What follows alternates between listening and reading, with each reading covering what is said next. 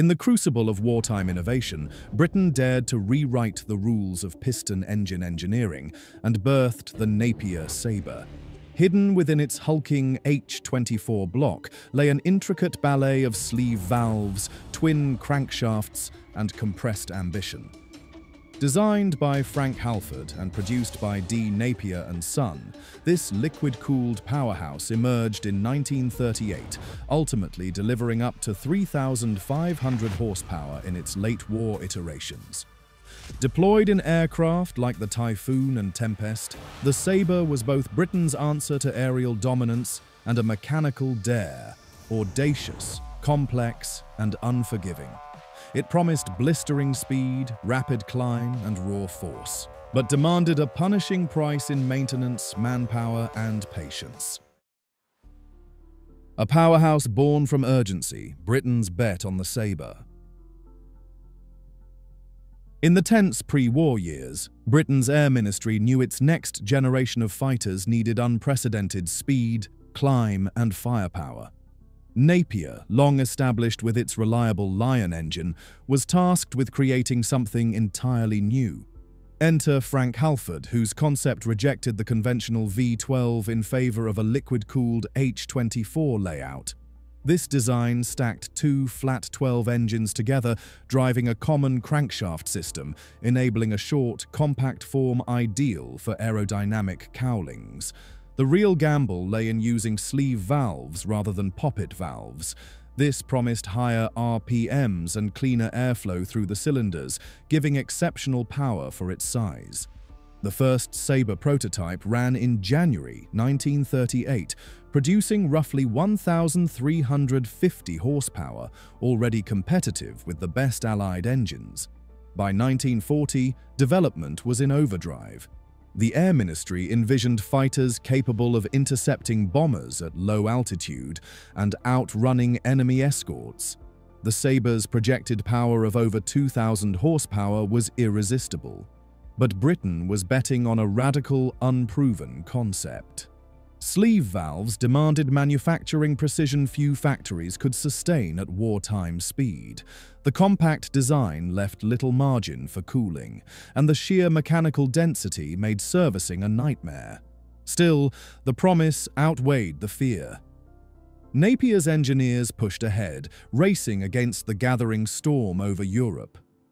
The Sabre was not just an engine, it was a strategic gamble.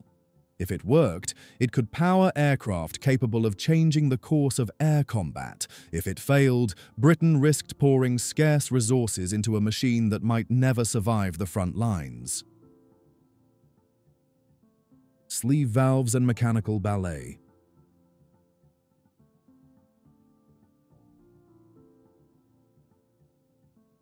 The Napier Sabre's defining feature and greatest engineering risk was its use of sleeve valves. Instead of traditional poppet valves that opened and closed above the cylinder head, each piston sat inside a thin, rotating metal sleeve. This sleeve moved in a carefully timed elliptical motion, aligning ports cut into its surface with intake and exhaust manifolds.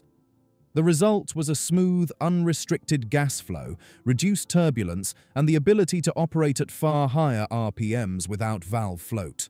In theory, this design offered clear advantages. More complete cylinder filling meant more power per displacement. The absence of valve springs reduced moving part stress at high speeds, noise levels were lower, and the compact head design allowed a tighter, more aerodynamic cowling, critical for high-performance fighters. But the Sabre's execution exposed the brutal difficulty of making sleeve valves work in combat conditions. Each sleeve had to be machined to incredibly fine tolerances, then nitrided to resist wear. Wartime mass production often compromised these standards, leading to warped sleeves, poor sealing, and catastrophic seizures. The lubrication demands were extreme. Any oil starvation could destroy the system in minutes. Bristol had already pioneered sleeve valve technology in its radial engines, but adapting it to a high-revving, liquid-cooled inline H-24 was an entirely different challenge. Early Sabres were as temperamental as they were innovative. Mechanics faced steep learning curves, pilots faced unpredictable failures, and engineers battled constant design refinements to keep the concept viable. It was a mechanical ballet, beautiful when it worked, disastrous when it stumbled. Raw power meets fragile reality, early struggles in the field. When the Sabre entered squadron service in 1941, its power was undeniable, but so were its flaws. On paper, the Sabre II's 2,000-plus horsepower made it one of the most formidable piston engines in the world. In reality, early examples often failed after just a few dozen hours of flight time. The problems began on the ground. Starting the Sabre required careful priming, precise throttle settings, and patience.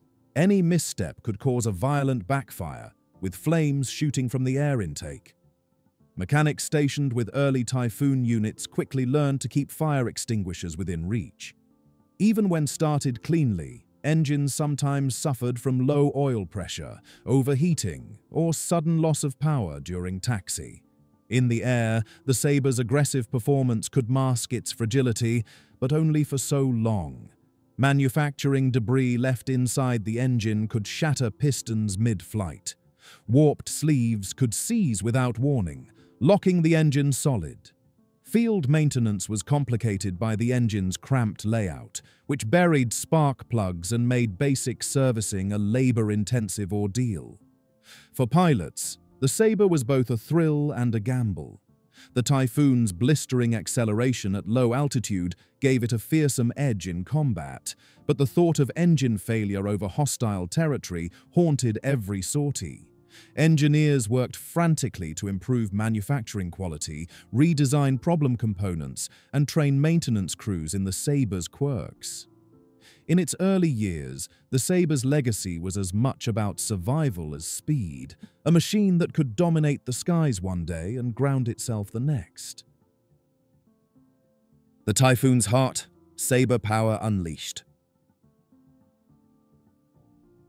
Once the Sabre's reliability began to stabilize, its raw potential was unleashed through the Hawker Typhoon, a fighter-bomber purpose-built to exploit its strengths. The Typhoon's broad wings and rugged frame could carry heavy armament, while the Sabre's compact high-output design provided unmatched speed and climb at low altitude. By 1941, the Sabre II delivered around 2,090 brake horsepower, enabling the Typhoon to intercept enemy aircraft and perform devastating ground attack missions. Armed with 420mm Hispano cannons and the ability to carry bombs or rockets, the Typhoon became one of the most feared aircraft over the Western Front. The Sabre's high-torque output allowed rapid acceleration from low speeds, a vital asset when pulling out of strafing runs or evading enemy fire. As development continued, later Sabre versions pushed past 3,000 bhp with water methanol injection and improved supercharging. The Typhoon evolved into the Tempest, a sleeker, faster design that made full use of the engine's growing power reserves. The Tempest excelled at low-level interception, famously hunting V-1 flying bombs and tangling with late-war German fighters.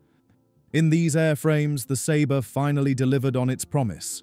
Its compact form let designers minimize frontal area.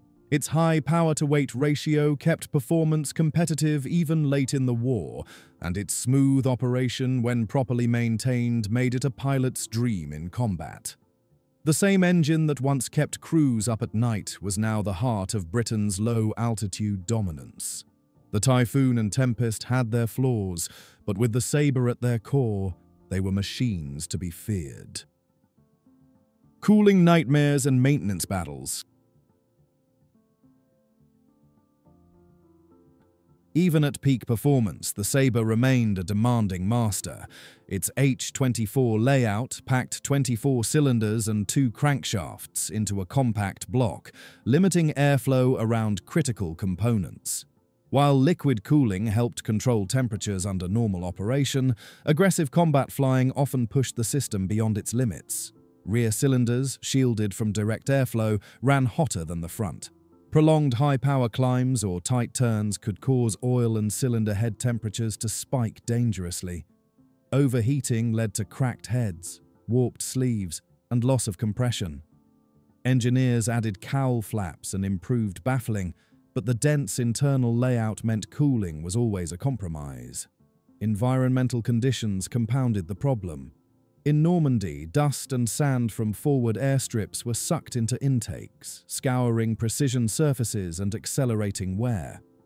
Mechanics had to work constantly to clean and replace filters, flush cooling systems, and monitor oil quality. Servicing the Sabre was notoriously labor-intensive. Spark plugs were buried deep within the engine, sleeve valve timing required exact alignment, and even routine inspections could sideline an aircraft for hours. Crews often cannibalized damaged engines for parts to keep others flying. The Sabre demanded a high standard of care, something not always possible in the chaos of war. Those who mastered its quirks earned deep respect for the machine's capabilities. Those who underestimated it paid the price. Cooling and maintenance were never just technical concerns. They were the fine line between a sortie's success and a mission cut short by mechanical failure. From flawed prototype to wartime titan. By 1943, the Napier Sabre had crossed the threshold from experimental risk to operational powerhouse. Incremental improvements in metallurgy, machining tolerances, and assembly line quality control began to pay dividends. The once temperamental sleeve valves became more reliable thanks to refined nitriding techniques and tighter production oversight. Supercharger upgrades improved high-altitude performance, while water methanol injection systems squeezed extra horsepower without sacrificing too much durability. In the Hawker Tempest, the Sabre's capabilities shone brightly. The Tempest's redesigned laminar flow wing, coupled with the Sabre 2IA and later IIB variants, delivered blistering speed at low and medium altitudes. Pilots could climb quickly, sustain high speeds, and unleash heavy armament on both ground and aerial targets. The engine's newfound reliability boosted pilot confidence. Sortie completion rates improved, and mechanical failures became less common, though never entirely absent. Maintenance remained intensive, but crews now worked with a machine that responded to their care rather than punishing them unpredictably. The Sabre's transformation was a testament to British engineering resilience under wartime pressure. It demonstrated that even a deeply flawed design could evolve into a frontline asset with persistence, innovation, and sheer necessity driving progress. The days of the Sabre being more feared on the ground than in the air were fading. In its place stood an engine that could finally fulfill its promise, delivering relentless, decisive power at the sharp end of the war. Pushing the limits. Late war upgrades and the race against time. With the war entering its final stages, Napier engineers sought to push the Sabre beyond its already formidable capabilities. Late war versions, such as the Sabre 5 and 7, incorporated improved supercharging systems, higher boost pressures, and refined cooling pathways. Power output surged past 3,000 horsepower, placing the engine among the most potent piston designs ever to see combat. These upgrades gave the Hawker Tempest an edge in chasing Germany's latest threats. V-1 flying bombs, fast and difficult to intercept, fell prey to the Tempest's combination of speed and climb rate. In air-to-air combat, the Sabre-powered Tempest could challenge even the Messerschmitt Me-262 jet, catching it in certain conditions, particularly during takeoff or landing. But this performance push came at a cost. Higher boost levels and tighter tolerances meant increased wear, demanding even more from ground crews. Fuel and oil consumption rose sharply, straining supply lines, and despite incremental cooling improvements, the engine still flirted with its thermal limits during prolonged high-power operation. Time, however, was running out for piston engines. Jet propulsion was advancing rapidly, and while the Sabre's enhancements kept it relevant until the war's end, it was clear the future of combat aviation lay elsewhere. The final Sabre variants represented not only the pinnacle of Napier's wartime engineering, but also the closing chapter of an era in which raw mechanical power defined air superiority. Legacy of a mechanical Maverick. The Napier Sabre's legacy is one of extremes, brilliant innovation married to chronic complexity. In its prime, it powered some of the most formidable Allied fighters of the Second World War, helping to secure victories in missions ranging from low-altitude ground attack to high-speed interception. Its compact, high-output H-24 design and sleeve valve technology remain engineering milestones, representing an audacious leap beyond the familiar V-12 paradigm. Yet the Sabre is equally remembered for its punishing maintenance demands, temperamental early service life, and the sheer logistical effort required to keep it operational. For every pilot who praised its thrust and responsiveness, there were mechanics who cursed its buried spark plugs, tight tolerances, and delicate sleeves. Post-war, the Sabre lingered in service for a short time before the jet age rendered it obsolete. Aircraft like the Hawker Tempest and the late-model Typhoons became museum pieces, their once-feared engines silenced except in the hands of restoration enthusiasts. Today, a handful of airworthy Sabres still roar to life at historic aviation events, thrilling crowds with their deep, growling exhaust note, a living echo of wartime skies. Historians regard the Sabre as both a cautionary tale and an achievement to admire. It proved that radical design could yield spectacular results, but also underscored the risks of pushing unproven technology into combat too quickly. In the balance between performance and practicality, the Sabre often leaned toward brilliance at the expense of endurance. Still, its mark on aviation history is undeniable, equal parts triumph and warning. The Napier Sabre was more than an engine. It was a gamble, a statement, and a symbol of Britain's determination to push the limits of what was possible. From its rocky beginnings to its late-war dominance, it embodied the relentless pursuit of performance, even when that pursuit came with steep costs. It gave the Typhoon and Tempest their fangs, helped shape the course of air battles, and left a legacy that still rumbles through history. Today, when one of the few surviving Sabres fires up, it's not just metal and fuel coming to life, it's a piece of wartime spirit reborn. The roar carries with it stories of pilots, mechanics, and engineers who dared to believe in something extraordinary. If you enjoyed this deep dive into one of history's most remarkable engines, make sure to like, subscribe, and share. More untold aviation stories are waiting to be uncovered.